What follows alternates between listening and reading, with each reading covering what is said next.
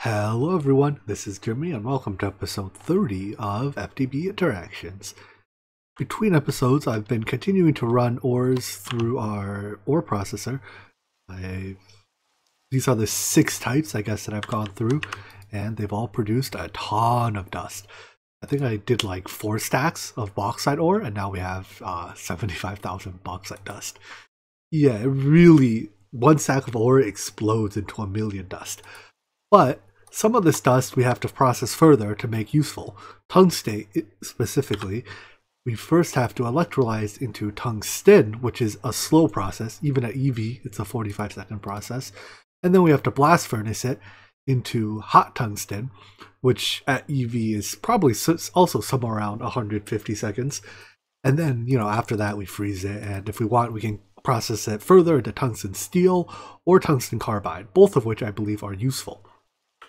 So, in light of that, let's set up a system that will automatically process tungstate. Right now I'm processing it by hand by throwing it into this electrolyzer. In fact, I guess it's done processing right now because it's all processed. But it's better to automate, right? So I'll set up an electrolyzer. Normally there's also scheelite, I believe it's what it's called, which is also tungsten. But when you process scheelite down into scheelite dust, the scheelite dust is also 1/7 tungsten. However, I found that when we convert scheelite into a dense ore via this process, it becomes dense tungsten ore. So in fact, let's watch the next one pop in. So we only have to process tungstate, which I guess is convenient. Anyways, let's get another EV electrolyzer to process that with. If you're going to use an electrolyzer to handle multiple different inputs, it's important that you don't just jam an unlimited amount of a single input in, because then you can end up with a situation like I have over here, where you have, a partial recipe left over. However, because I'm going to use this electrolyzer to only process tungstate, and it's going to process it 100% of the time, you're allowed to just jam tungstate in here, because if you have tungstate left over at the end, well, who cares? That's, the only thing this machine is going to process. And in fact, it takes so long to process tungstate. Let's actually get a second electrolyzer. We'll have 2 electrolyzers processing tungstate at all times. The reason I'm going with 2 is that 2 electrolyzers processing tungstate is just about the same speed as 1 EV blast furnace cooking it. So let's add another EV blast furnace here to process the tungsten dust that comes out. Right now, I should make sure to throw away the oxygen that comes out here, right? I don't really need that. The lithium that gets processed, I'm just storing for now, although I don't really have a good use for it. I have plenty of lithium from other sources, but I guess I'll store it, and maybe eventually it'll be used for something other than just wasting storage space. There's 3 new blast furnaces in total. One of these is doing tungsten ingots. This has its limit set arbitrarily high. Essentially, I basically never want to stop making tungsten, but I want to have the option to turn this on at a later time. I don't know if there's some reason to. One is making tungsten steel, and this one is making tungsten carbide. Tungsten carbide is used for draconic cores, I believe, which is why it's somewhat useful. I can find the wire mill. Wait, is it not used for draconic cores? Oh no, here it is. Here's the recipe. So yeah, I previously had skipped making draconic cores in favor of finding them in dungeons, but at this point, the only thing I need to make for draconic cores is tungsten carbide. So since my tungsten is automated, it's easier to make them than to find them. I also changed up the way I did my wiring up here. Instead of giving each import bus its own export, or each input bus, yeah, that's a little confusing to say. Instead of giving each input bus its own export bus from Applied Logistics, I'm exporting all the different resources through a single ME interface and then sending them to the appropriate things with filters. 2 reasons. One of the biggest reason that I'm doing it this way is that it saves on a lot of channels and a lot of devices by extension. This one interface can do the work of up to 8 export buses. You can well, technically up to 9 export buses. You can export 9 different types of items. However, if you do all 9 types, you can't insert items into here anymore. So I have it do up to 8 different types of items and leave 1 slot for inserting items into. That way we can also get rid of all the export buses. In this way, it is probably less laggy than using a lot of buses, not on account of it doing any less work, right? It does the same amount of work, but we have 1 device instead of here we would have had under my previous design, like this I would have split this up into 2 import buses or 2 export buses on the 2 input buses. So yeah, we cut down on a lot of devices, which I can't imagine that hurts, at least.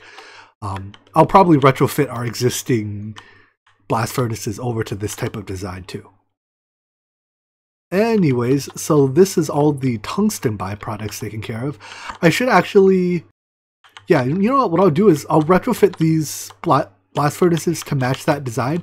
In the meantime, because I was previously cooking tungsten and tungsten steel in these, I can switch some of these over to making like steel, or not steel, stainless steel, because I don't want to run out of stainless steel anymore.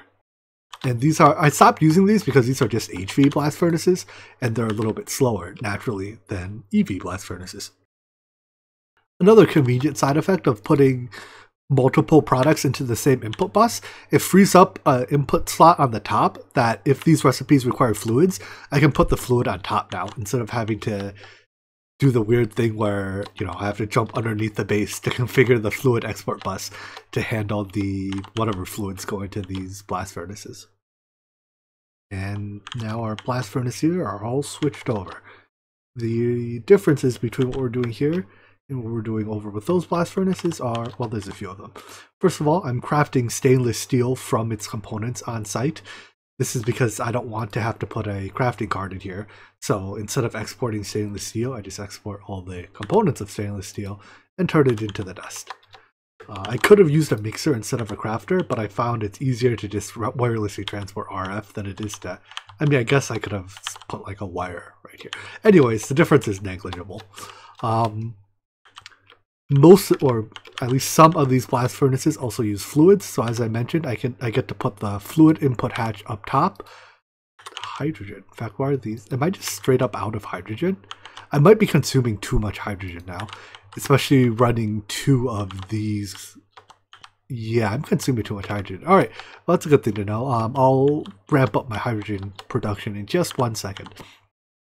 Besides that, this last one here is still using helium, so I just have a tank of helium feeding it. But now, if I have to replace the helium, I don't have to dive under the base for it anymore. So yeah, much better design for blast furnaces, I think. I needed a second interface here because I just ran out of slots on the first one.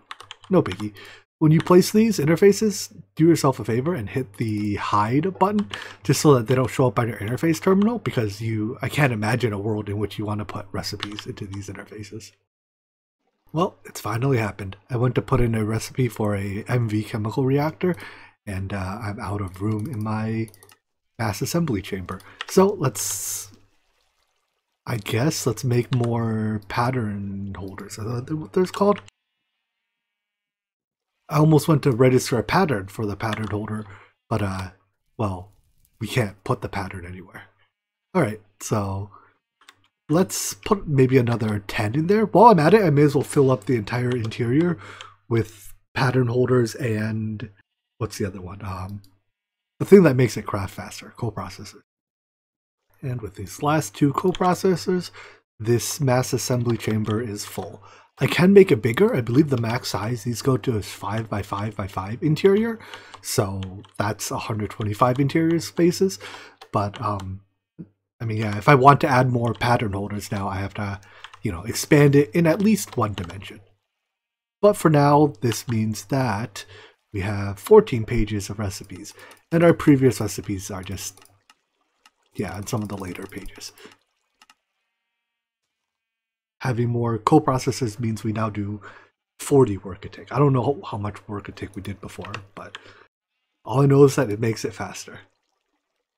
To meet my freshly increased hydrogen demand, I've got 8 chemical reactors here, and 2 chickens laying eggs for them.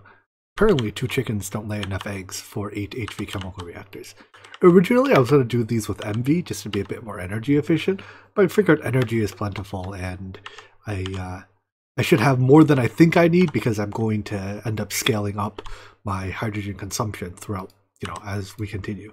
But yeah, it looks like we're going to need a few more chickens. Let me get, I don't know, 2 more roots of chickens. It took 6 chickens to produce enough gassy eggs for all 8 HV chemical reactors, and that's producing plenty of hydrogen now. Our buffer drum here is basically full, and these machines will slowly start filling their internal buffers. This way of making hydrogen far beats what I had to do in Omnifactory. If anyone remembers, I had an array of, I don't know, maybe 200 LV electrolyzers processing water to make hydrogen. Yeah, that was rough. This is much better. And now all of our hydrogen consuming machines are no longer waiting for hydrogen to run. Haha. Enough housekeeping. Let's get on to today's project. I want to go get Gaia spirits. Gaia spirits are used in this pack to make the artifact that lets you go to Aurelia. And I figure it's been a while since we visited a new planet. Let's get on it. Now, Gaia spirits are only part of the solution. Osmiridium, that's not too bad. I think that's just osmium and iridium. Would have thought, with helium. Temperature isn't even particularly high. In fact, it's even very quick. Wow. I like it. The other part, though, is also slightly more difficult, and that's red matter. But I'll look at that later. In fact, that's even an IV recipe. Although we can do IV blast furnace recipes off EV power pretty easily.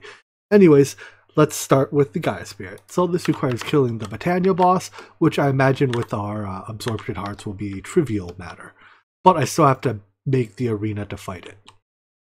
The arena takes 4 Gaia pylons, which I think we should just be able to make. Elementium and pixie dust. And 1 beacon. For now, I'm just going to yoink our beacon because it's not exactly doing anything. What is our benefit from it even? Is it just, oh no, here it is. It's giving us speed. Oh, whatever. Apparently it takes a long time to break. But I'll just borrow this. I guess I do feel the difference without it. We'll put it back when we're done. You can use the Lexica Botania to help you build the required blocks for the arena. But I already have it built here, so get out of here. Get out of here. There we go. And then all you have to do is right click a piece of Terra Steel on, or shift right click, hit on the beacon, and the fight begins. The fight does turn off any creative flight you have, so unless you have pseudo creative flight, like from a jetpack, you won't be able to fly. But apparently multi-shot's really good against him because it bypasses his damage gate. Normally he only takes up to a certain amount of damage per shot, but multi-shot means, well, or he takes a certain amount of damage per hit, but multi-shot means you hit him multiple times. He also teleports after every hit, but I guess the multi-shots hit him close enough together that he doesn't get a chance to teleport. So yeah, multi-shot bow's very good against Gaia Guardian.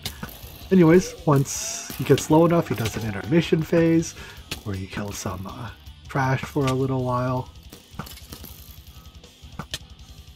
Eventually he gets bored of hanging out up there all by himself and he jumps back down to meet you.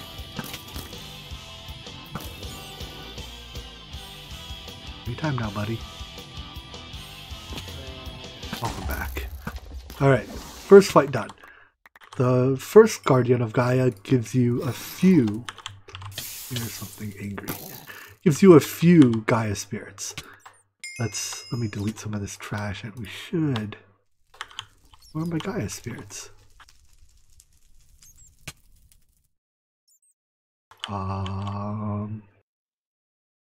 That's awkward. They're not just hiding somewhere, are they? Let me take a look around. I legitimately have no clue what happened there. I even played back the video, and I did not see any Gaia spirits drop off him when he died. So maybe he doesn't like being last hit by a ranged weapon. I typically use melee weapons against him, so I guess we'll try it again, except this time I'll get the last hit with a melee weapon. I briefly considered the possibility that you had to kill Gaia Guardian 2 to get Gaia spirits in this pack. However, the Oh, that's gonna kill him, isn't it? Oh no, he intermission. Alright. The Gaia Guardian 2 doesn't, or the item to summon him, the Gaia Spirit Ingot, requires Gaia Spirits. So that's clearly not it. Also, sometimes those bats aren't immune. I had some bats be range immune. I have no clue why. Anyways, let's just go through the steps here again.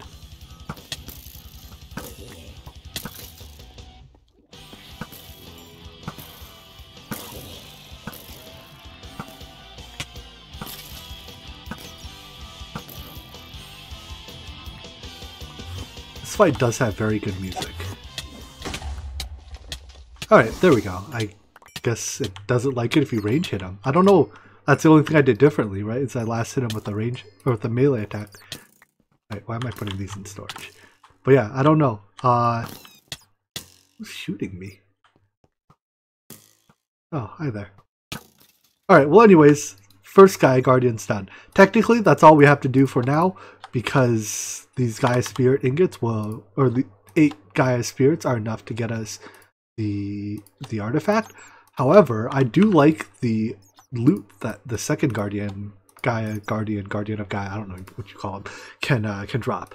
So let's turn these Gaia Spirits and our remaining Terra Steel into Gaia Spirit Ingots and go fight the second Guardian. This actually takes a very hot blast furnace. Does what do we have? Does tungsten steel even get hot enough for this? Let's see, tungsten steel coil, 4500. Yes, it does. Haha. I don't normally set up blast furnaces for on-demand work. However, Terra Steel and Gaia Spirit Ingots both are made in a blast furnace with unstable mana, and they are made pretty darn quickly. So I figured I'll just make these on demand. And let's request 2 Gaia Spirit Ingots. Oh, I used the wrong Terra Steel in the recipe. Whoopsies. Let's try that again. 2 Gaia Spirit Ingots. And these should take about 10 seconds each. Lo and behold, one is done, and it took it exactly 9 seconds. That's why the A system assumes, each task takes the same amount of time. So if the first one took 9 seconds, well, the second one's also going to take 9 seconds. Alright, let's go fight the Gaia boss again. The second fight is actually normally pretty difficult. He does a lot of damage in this mode, but we don't really care for taking damage. I mean, I don't think we can be killed by dealing damage to us.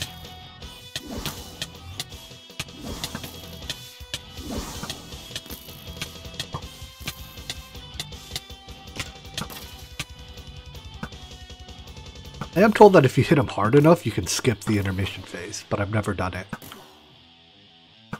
Would be nice.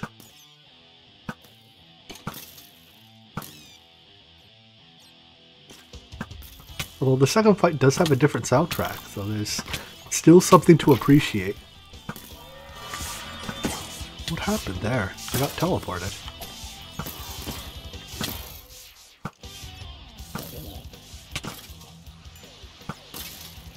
Oh look, a spider came to join us.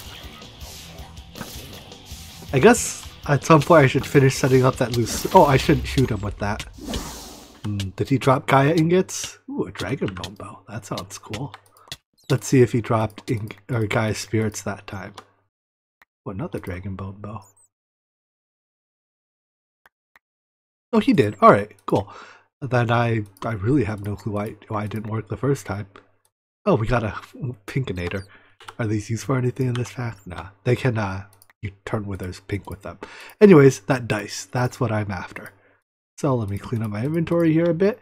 And I think there's 2 ways we can use dice in this pack. We can straight up, well, we can right click to open it, which turns it into a random piece of loot. Or we can choose which piece of loot we want with the alchemical matter infuser. That's pretty cool. I guess you can only choose between these 4. But I think you can change, yeah, you can change the rings between different modes. Alright, anyways, I want... Actually, let me think about what I want to do with this then. None of the relics are actually all that useful anymore. Normally, I like to go for the ring of I forget if it's Odin or Thor, but one of them gives you 10 extra hearts, which is pretty neat. The other kind of cool toy is a Key of King's Law, which is, again, it's more of a toy than anything. It has one practical use, but I don't even need it for that in this pack. So, let's see what we get. Hey, we got the key. Alright, let me show you what this does. Using it requires mana in your inventory. That can come in the form of a mana tablet, or a mana ring, or maybe there's a few other options. But once you have it, you just hold right click, and these swords appear behind you, and then you aim it and you let go. And it shoots them. And they actually do a fair bit of damage where they hit, and have a fairly large AoE. So, yeah, it's a halfway decent weapon, but it's like, hey, what am I going to kill with that? Squids? Haha, I killed that squid real good.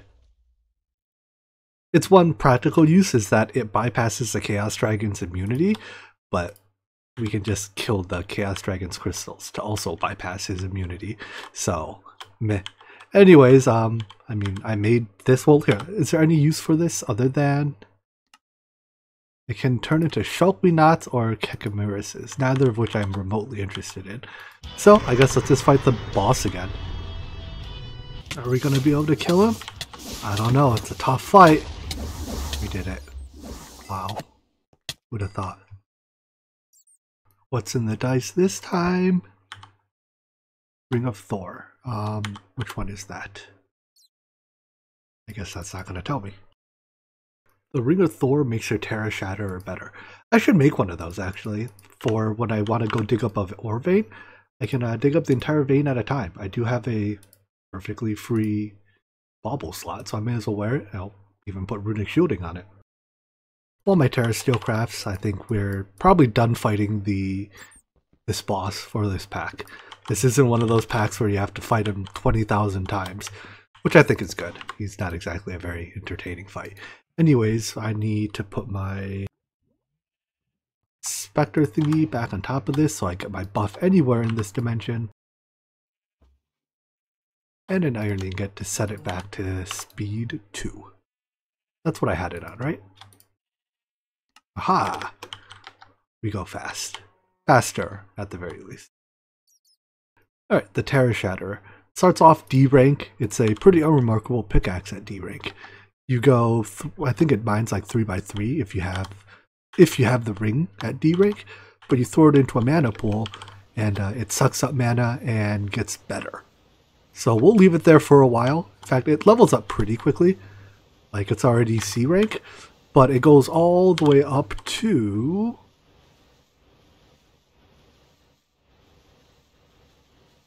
double S rank, at which point doesn't say how much it mines, but I think it's like an 11 by 11 or maybe 13 by 13 by 13. It's a cube, not just like a plane. Yeah, it mines a lot of blocks at a time, but we have to let it sit in that mana pool for, I don't know, I'm gonna guess about a day to reach double S rank. It never despawns either. Next up on our journey to Aurelia is Osmiridium. So this is, as I mentioned before, not a very difficult recipe. Osmium and Iridium, which are both made in blast furnaces, put together with a little bit of helium. The only thing here that we don't have, well, we have the dusts for each of these, and we have helium being produced from our Inferno deconglomerator. Is that what it's called? However, this thing has since stopped running because we've run out of mana. So let's give it its own flower to produce mana. We'll generate mana with that Petropanulia. That's not how you pronounce that. Petropetunia. And it will directly send mana into the spreader, which puts it into the port there that accepts it. My gut feeling is that that mana port holds about a mana pool's worth of mana. So that's a lot of mana. And to power this, I've been told that apparently the Petropetunia can suck mana out of nearby tanks as well. So let's try that out. We'll transfer mana into that tank, or not mana, we'll transfer oil into that tank, diesel into that tank, and yeah, we're off to the races again. Alright, so, yeah, that's plenty of endstone for now. So here's our, I guess, It's mostly a helium producer. None of this other stuff really interests me. It's like, yay, sand, woohoo, ender pearls. While crafting that though, I realized our oil supply is quite low again. So I guess it's time we go move our pump. I think that I should keep in the back of my mind then that this oil supply only lasted a few days, this oil well. So I think it's telling me that, that didn't take me anywhere. All right. Anyways, I think it's telling me that it's about time that we did something better than just moving our pump every couple days. So, yeah, it looks like it pumped most of this out. I'll keep that in mind. That'll be a project, you know, an upcoming project, I guess. All right, pump's been moved once again. Let's also move our chunk loading so that we load the chunk it's actually in. And, yeah, all it has to do is pump. Just to make sure it's working, I dove down here and we can already see the oil being filled in with cobblestone. Haha. I have just enough room here to slip in one more blast furnace, so I'll put my iridium blast furnace right next to my osmium one. Unfortunately, that means our osmiridium blast furnace needs to go somewhere else, or I need to move my multi-smelter. I ended up moving our multi-smelter out of the way so I can continue expanding our, what's this called? Blast furnace array. There's no benefit for the, you know, there's no particular benefit to putting the multi-smelter in any one location, but putting blast furnaces next to each other continues to let you share coils. So that just cuts down on tungsten steel usage. Following the usual trend, there's another blast furnace here that's just making osmiridium. So osmium and iridium are input via one bus. Helium comes from our helium thingy over there. It might be a little slow. I think we need helium from another source pretty soon. But it is extremely cheap in the replicator. Only 2 millibuckets of each. I guess the cost is based on the atomic mass. But yeah, maybe I can set up a replicator to make helium soon if we need it in appreciable quantities. Anyways, this just makes osmiridium. We don't need tremendous amounts of osmiridium for now. In fact, I think 2 ingots gets us to Aurelia. No, 4 ingots rather. But later it's used in Naquata alloy, I believe. Let's see. Yeah, Naquata alloy. So I have no doubt that we'll need more of it later. But I'll cross that bridge again when I get there. Now we've done all the easy bits of the Aurelia artifact. Now let's work on red matter. So void metal is going to require some Thaumcraft progression. You know, let's start here. Ooh. I changed my mind. Let's start here. Vanadium, empowered void crystal, and primal mana, you say. The void crystal, flawless coal, and mana pearl. Alright. Let's consider how much dark matter do I need? Do I need so much of it that I need it fully automated, or is just batch crafting it enough? It's really just red matter that uses it in tremendous quantity. And do I need a lot of red matter? Oh, I do like my dark matter pedestal. This is the Project E one, right? This could tick accelerate things. It looks like both dark matter and red matter are relatively low volume usage. Oh, actually, I didn't look at the fluid red matter. Oh, I take that back. We're going to need a lot of red matter. I think this is the only way to make draconium ingots. At least the only way I've found so far to make draconium ingots. And in fact, the quest seems to suggest as much. Alright, we're going to need a lot of red matter. I was about to say maybe I can just run this process not like on demand, but that's no longer a good idea. Well darn. Let's not get ahead of ourselves though. While the late game will no doubt involve a tremendous amount of red matter, right now I only need a single piece because the quest for red matter, oopsies, getting one piece of it rewards us with 4 more, and that's enough to get us to the Aurelia artifact. This only takes 4 total. So I'm not going to make a robust system, I'll just do something quick, simple, and dirty. This takes a couple pieces of dark matter and what's the other one? A piece of void matter. Alright, let's start with the dark matter. So, dark matter is vanadium, which we already have. Primal mana. Sure, we can make this. Right? Yeah, I see no reason we couldn't make this. And empowered void crystal. That takes flawless coal. So let's get some coal running through our ore processing system so that we can run it through a sifter to get flawless coal. I imagine 1 stack of coal ore, when processed all the way up, should be more than sufficient to produce enough flawless coal, at least for the time being. Just kidding. Apparently, coal doesn't have a densification system, so we can't process coal this way. Whoopsies. That's what I get for having a mining tool that is way too fast for my own good. Alright then, I'll just use my hammer to crush this coal ore.